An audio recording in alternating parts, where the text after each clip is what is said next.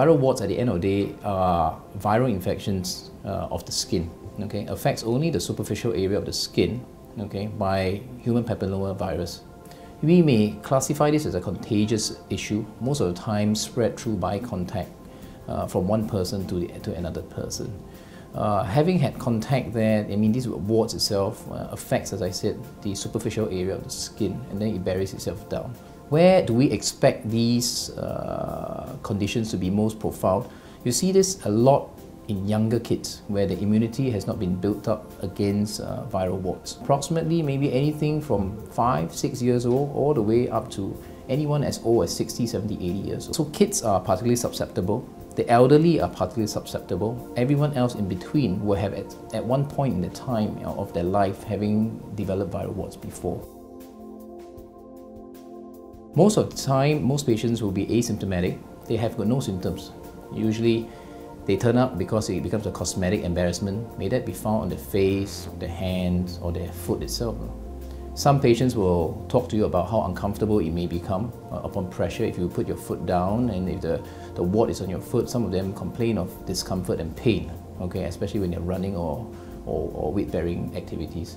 Most of them are not painful, they are not uncomfortable. You see lumps all over developing on the bottom of your foot, on your fingers, on other areas of the skin. It can be very superficial, it can be raised off the skin, or it can penetrate deep into the skin, especially those on the foot. We look at how we can try to help improve the situation that the patient has. There are a few options that we can employ. The first option is, we call it benign neglect, which means we do nothing. Okay, so that is one thing that we can think about in very, very young kids, because most kids do not want to be traumatized in any of the treatments that we administer. At the end of the day, viral warts does not damage you immediately or pose you any immediate health threat. However, the only issue is spread. Okay, so we have to think about if we did nothing about it. We know a minority of these warts itself can self-resolve by itself. Over a period of 2 years, anything from 30 to 50% of these warts will disappear. Okay, if you're willing to wait for 2 years, on the flip side of waiting for this 2 years, we then take the chance that if it doesn't disappear, you can either have the same amount of warts at the end of 2 years, or you can have more. If parents are more keen to have treatments done, other options will include using creams. These will include very concentrated acids that we apply straight and direct onto the wart itself. This can be done by, at home, in the comfort of home. Parents can administer these treatments as long as they are counseled well how these things should be applied. What are the side effects that we can expect from these treatments? Well, that will be maceration of the skin, which means the skin becomes a bit mushy. But if you stop the application for 2 or 3 days, this should all nicely resolve. Again, there's a very good chance that we can get rid of these warts with these simple measures.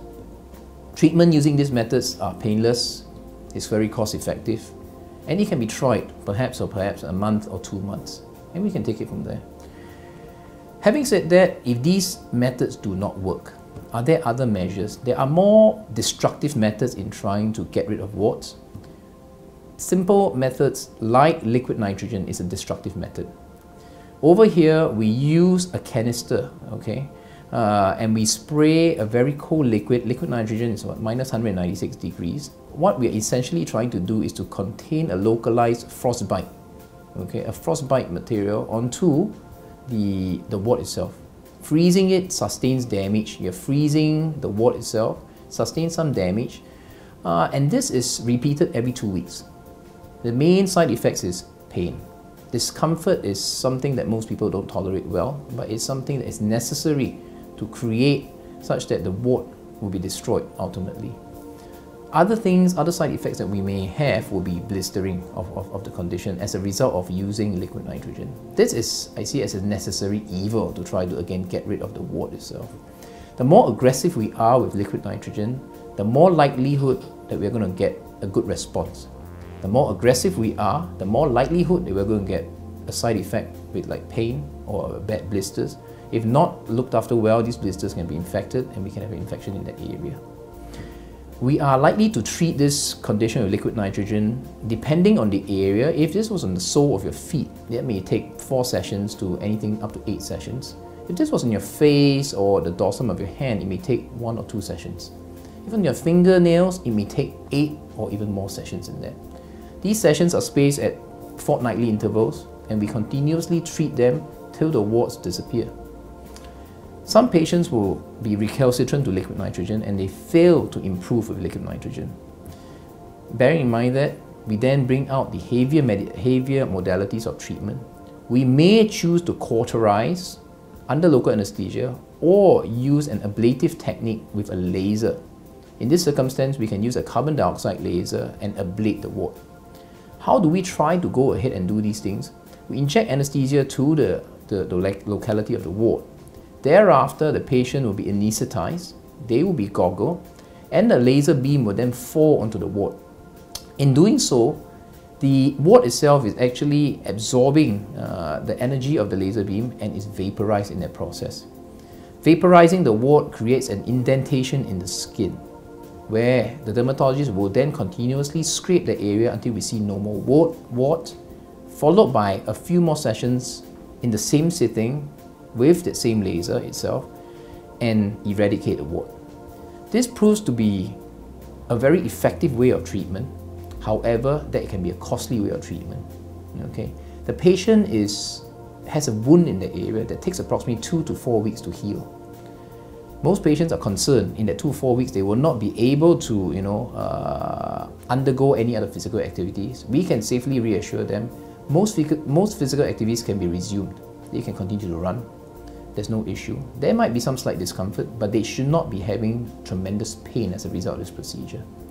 The procedure remains one of the more costly but more effective method that can be used almost within 1 session, and we can treat that effectively. The cure rates are in excess of 80 to 90%. Okay? Having said that, we must again tell the patients what are the risks that we have in doing this procedure. One is scarring. Good treatments eventually damage the entire area. There is a possibility of scarring. There is also a possibility of infection in the area. Some physicians, some dermatologists may elect to use oral antibiotics to cover when they're using carbon dioxide laser. Now, this becomes, if we look at this, are there any other modalities that we can inflict on the wart itself to try to remove? Other lasers have been thought about using, that we use. These will include the vascular laser, vascular pulse dye laser. These are V-beam lasers that we try basically to target the blood vessels supplying the wart itself. Okay? Allowing the laser to fall on the wart itself coagulates or shrinks the blood vessels supplying the wart. As a result, shrinking the viral wart in the process. Again, this has to be done on numerous visits. It could be anything from 3 to 6 visits. The good point about these use of the vascular laser over the carbon dioxide laser would be pain control. There's way less pain using the V-beam laser on these warts with good results, not as good as carbon dioxide laser, but good results to try to effectuate a cure. There are things like injection of BLEOMYCIN. These are very caustic materials. Very difficult to administer because any injection into any wart creates tremendous pain. But these are other options that we may consider. Some patients who have very extensive warts, if we're looking at hundreds and hundreds of warts, some of us may consider use as some data to suggest some oral medications. And these oral medications are cimetidine. Cimetidine itself is actually a medication that we use to treat gastric irritation. But there's data to show that if we use it on a high dose, that we can improve the situation of this patient with multiple warts that cannot be amenable to treatment with local lasers and multiple liquid nitrogens. Having said that, again, it comes with its side effects. High dosing of these medications cause gynecomastia, which means breast formation in men. And so these must be tempered with how we try to improve the situation in these patients. If we're looking at treating viral warts is not something that we say we can treat and we can give you 100% assurance that you'll totally disappear. It's important to understand viral warts it's not an easy condition to treat. Having had all these modalities, that is the reason why we've got so many modalities in the first place. Can we effect a cure? I think we can. Okay, but the risk of recurrence remains. Depending on which procedure, may that be from liquid nitrogen, has over 80% chance of cure, a carbon dioxide laser, over a 90% chance of cure. There is still about 10%, 15% chance that in the next 3 to 6 months that this thing recurs. I think, realistically speaking, in the next 6 to 8 months after a treatment and it's not appeared again, we can safely assure or assume that the patient has been cured. But before that, it's important that the patients keep a lookout after treatment. Even if it's totally cleared, in the next ensuing 3 months, that they should look at the area where it's been treated to see if there's any chance of recurrence. Because if there is, most of us will recommend early treatment rather than waiting it to penetrate deep into the skin or become much more extensive before we start treatment. If you're going to look at a callosity, a corn, and a wart itself, this is a common misnomer among a lot of practitioners because they don't subdivide it well. If you look at a callosity on someone's foot, for example, callosity is just hardened skin, extra layers of skin, and you can see that there are actually skin lines running in these areas, and that itself is a callosity. A wart itself is actually quite clear. You can actually see the whole viral particle, the whole viral wart itself punctate by its little blood vessels in the area. And that makes a wart. And a viral wart is a virus. A callosity is hardened skin as a result of friction that you have on friction areas. A corn is a response of your skin on areas with very intense pressure. And that can mimic a viral wart. Okay, it looks almost like a viral wart because it's the skin lines are totally lost like a viral wart, but it does not have the blood vessels that is supplying a viral wart. So some physicians may have difficulty or may confuse a corn and a wart. That is common and can sometimes be very difficult. This we can help if we start to pare. Pare, which means we take a blade and we start to take layers of the skin away. And you can see in a viral wart it will start to bleed.